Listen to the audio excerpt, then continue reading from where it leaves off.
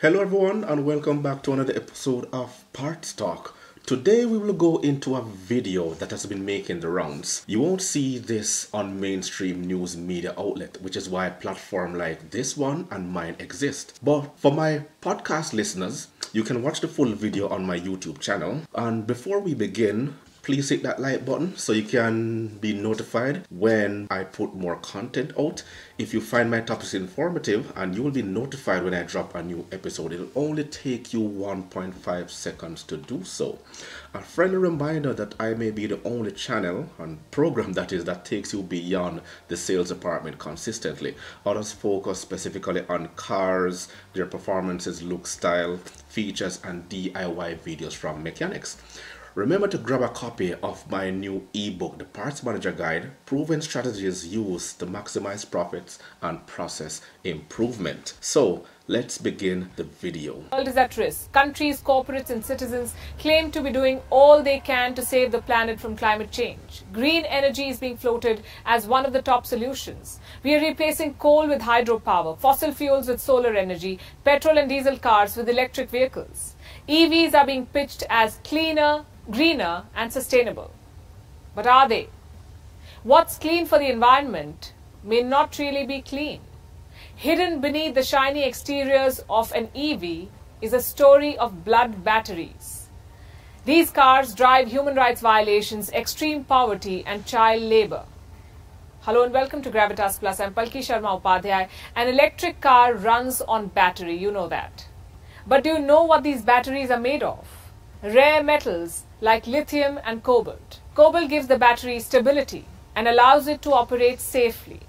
It's a bluish grey colored metal. It is found in the Earth's crust, or what we call crustal rocks. Cobalt has several uses, like in jet turbine generators, tool materials, pigments and smartphone batteries. But its major use is in lithium-ion batteries. Half of the cobalt produced goes into electric cars. We're talking about 4 to 30 kilos of cobalt per battery. This metal is found all over the world, like in Australia, Canada, China, Cuba, South Africa, the United States, the Philippines, but 70% of the total supply comes from one country, Congo. The Democratic Republic. And so everyone wants an electric vehicle, but they never imagine or fathom where the raw materials actually comes from to manufacture these cars. And other things these materials are used for, such as your cell phones, your PS5s, laptops, televisions, all the latest and best gadgets out there. So, it's good to know exactly where these materials are coming from, and so much of the thing that we're living to enjoy in first world countries are being produced by people who have far less than we have to offer. Republic of Congo. Let's zoom into this country. DR Congo is the second largest country in Africa. Its GDP is around $49 billion. Congo is synonymous with conflict, poverty and corruption. Beneath the country's red earth is the world's largest deposit of cobalt. 92 million people live here. Some 2 million depend on cobalt production. They are called negociants.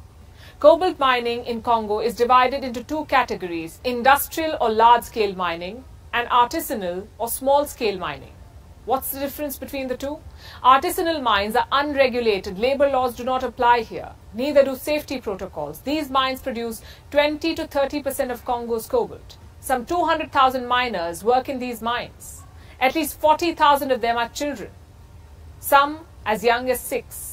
These children flirt with death. And of course, in order to keep the costs down, large major corporations do things like these. I can't call the names, but of course, if you dig deep down, what they have is subsidiaries on top of subsidiaries on top of subsidiaries. So it's really hard to trace exactly where these raw materials are coming from.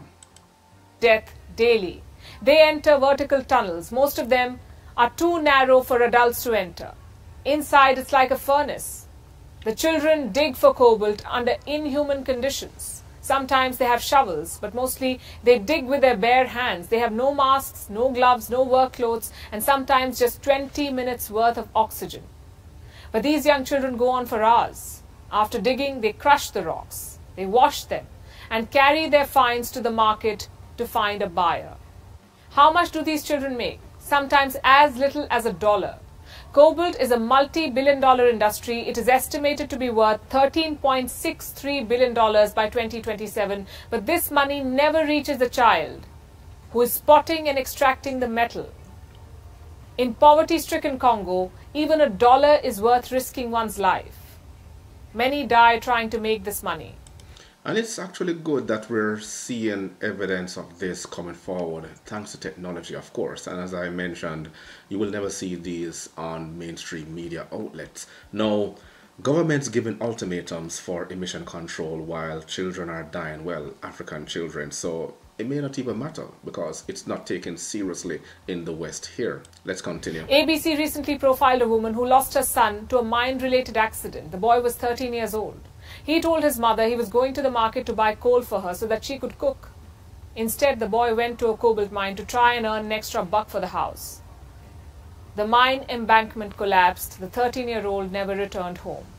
Between 2014 and 2015, at least 80 artisanal miners died in Congo. In 2019, an accident killed 43 miners. According to one estimate, 2,000 illegal miners die in Congo every year. Many suffer permanent lung damage, skin infection, and life-changing injuries. In 2019, some families from Congo filed a lawsuit. They named companies like Tesla, accused them of aiding and abetting in the death and injury of children. The lawsuit spoke about a child. He was referred to as John Doe 1. John was working as a human mule since the age of 9. He would carry bags after bags of cobalt just for $0.75 a day. One day, John fell into a tunnel. Fellow workers dragged him out of it, but they left John alone on the ground. When the child's parents found out about the accident, they rushed to the mining site. It was too late. John was paralyzed. Doctors say he will never be able to walk again. Why do children work in these high-risk mines? Because of poverty and the hope to get out of it. Families in Congo are betting big on cobalt. It's like their crypto, their chance to make it big. The metal's demand has tripled in the last decade. It is expected to double again by 2035. The demand is being driven by electric vehicles. Well, of course, and the various governments are pushing this without any form of regulation going into other countries, of course. Today, there are more than 6.5 million EVs on the road. By 2040, that number will touch 66 million. So that's 66 million multiplied by 30 kilos of cobalt. Do the math. By 2050, the demand for cobalt production is expected to increase 585%. Congo's and the link for this video will be in the description box below. I watched this once, I just went over it, but I thought it very important because this has to do with the industry that we're in, which is the automotive industry. And of course, Tesla is the most popular electric vehicle around today. Families want to ride this wave and tide over poverty. Sending their children to the mines is not a choice for them, but necessity. These children end up working as artisanal miners or informal workers. They're not employed by any company, but several companies line up to buy their finds. You see, it is cheaper to buy cobalt from a child than a regulated mine. And who understands business better than China? Most of these companies dealing in blood batteries are from China. It dominates the global supply chain of cobalt. China owns up to 50% of the metals production. It controls around 80% of cobalt's refining. In the last 15 years, Chinese companies have... And the more things change, the more they remain the same. I remember a couple of years ago, there was this movie called Blood Diamond, which is basically where the title comes from. Leonardo DiCaprio, Djimon Hounsou, I'm sorry if I massacred his name, but it was actually depicting part of a true story and part of what was going on in terms of, getting the diamonds out of Africa into the hands of wealthy aristocrats in Europe, and it was a sight to behold. That movie was actually sad. It was a sad state. Have bought out North American and European companies mining in Congo. Today, Chinese firms own 15 out of the 19 industrial mines in this country. In exchange for Congo's cobalt, China has promised the country billions in investment in the form of infrastructure, schools and roads. Now, Congo is another example of how stories featuring China never end well. Today, China is leaking blood cobalt into the supply chain of electric vehicles. Chinese companies are buying cobalt from children, encouraging them to participate in the trade of blood batteries. One of the largest cobalt processors in Congo is a company called CDM, or Congo Dongfang Mining. It is a subsidiary of Zhejiang Huayu Cobalt, a Chinese company, of course. Huayu supplies cobalt to electric car makers like Volkswagen. 40% of Huayu's cobalt comes from Congo. In 2016, the Chinese company was called out by an NGO. It was branded a benefactor of child labor. Huayu pledged to clean up its act. But did anything change on the ground? Reports raise serious doubts. This is one part of the story. There is blood in China's large-scale mines too. There, workers are abused, discriminated, beaten, and made to work without contracts and sufficient ration.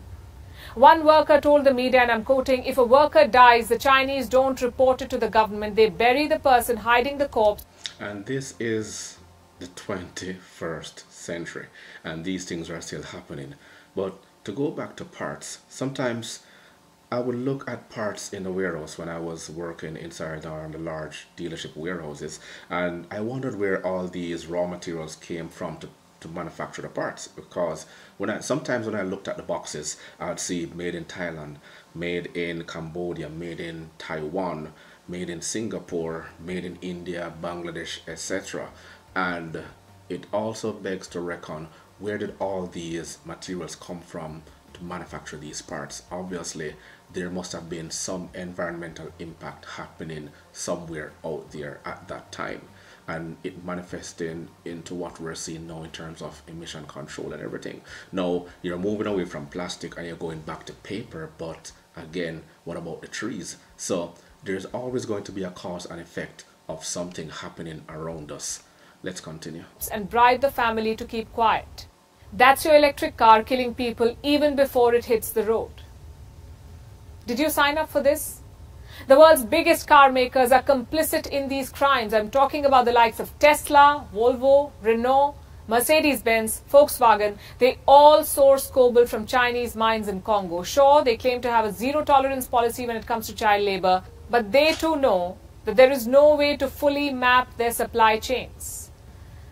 Back in Congo, President Felix Tshisekedi has pledged to act. In 2019, he established a state-run company to focus on health and human rights. But that hardly helps when Congolese officials are accused of overseeing child labor. In 2020, Tesla announced it would start using cobalt-free lithium-ion batteries in its electric vehicles, but the company followed up the announcement with a deal with Glencore. It's a cobalt mining company, and this deal was for 6,000 tons of cobalt a year. 6,000 tons a year. Doesn't add up, does it? Much like the claim of electric cars being clean, these cars run on dirty energy, on blood batteries. And this is not climate solution. This is human rights abuse. And the two cannot coexist. And it goes back again, cause and effect. Cause and effect. So Tesla says one thing, they hire a subsidiary company to handle the dirty work, and the cycle continues. Climate solution is not supposed to be at the expense of human lives. Long story short, electric vehicles have miles to go before they can claim to be clean. So, before you think about that fancy new electric vehicle you'd like to own, please remember this video. Remember to smash that like button on your way out and subscribe so you will be notified. Let's start the conversation below. Until next time.